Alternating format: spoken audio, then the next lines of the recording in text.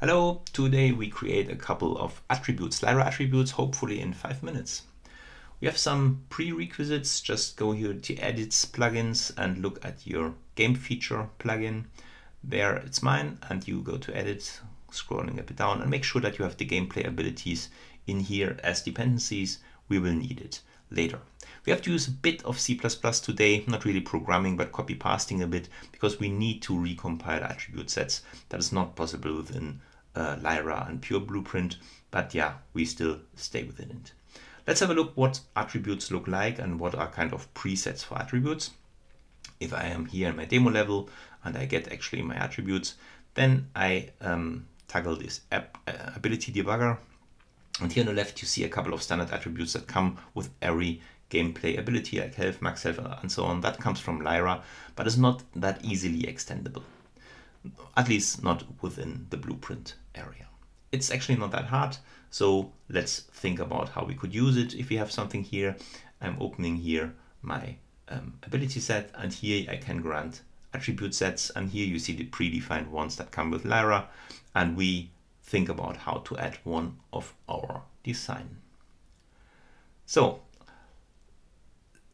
for an attribute set, that is essentially a C++ class. So what we have to do, we go to Tools, say New C++ class, and we just say None as parent class, go to Next.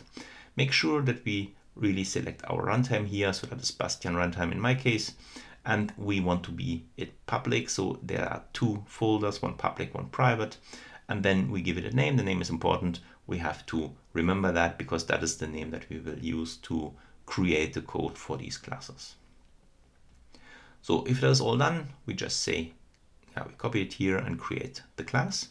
And then Visual Studio should open in the background, needs to be installed there, and it will generate these new two things. We say it can be loaded anew, and then we can already close it for the moment. We go back to Unreal. There's this live compiler that should be green, and then yeah, let's close it down and say Windows Tools and refresh the Visual Studio solution. Having made that, we can actually close the engine, go back to Visual Studio and reopen that. This back and forth is a bit because, at least in my case, it was a bit tricky to get both coordinated, so I do it the safe way. So let's go to, you see here the two new files here. Let's open it here. The one is .h, the other one is .cpp. .h is kind of declaring for the public, and CPP is the implementation phase. What they do, we don't care, because we generate the code, we don't program here. That is more from a course like from Exist or somebody like that. Have a look at your runtime build CS. It's important that you have here gameplay abilities, gameplay text, and Lyra game.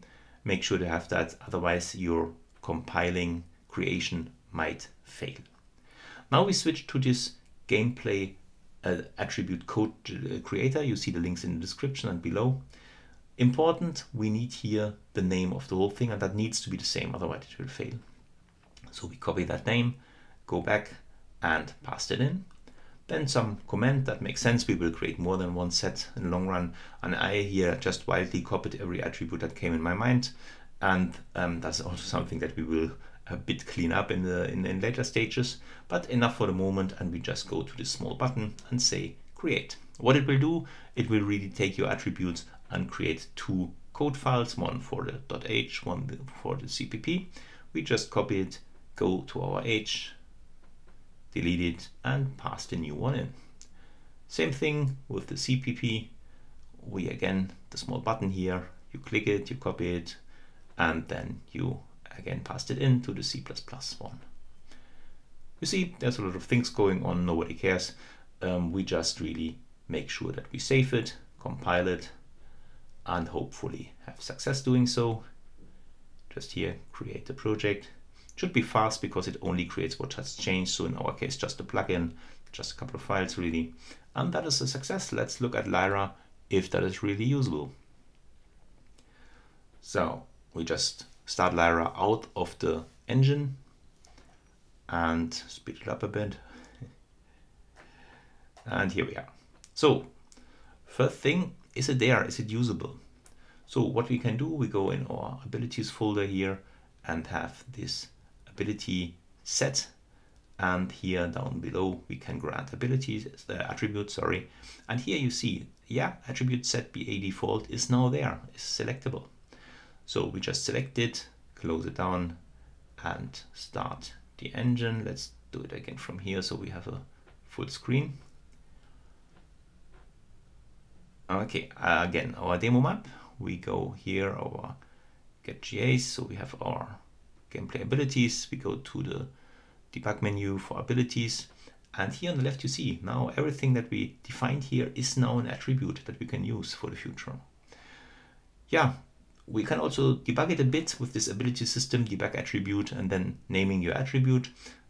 Just showcase it here for 2 or 3 of them. Then you have it permanently in your GUI, and yeah, you can debug it. You see at the moment they don't make too much sense. They are all at 0, so we don't really have a way to address them, to couple them to our abilities. So that will be topic of the next couple of videos, but at least we have a good start and made it in 6.5 minutes. Thank you very much. See you soon. Bye.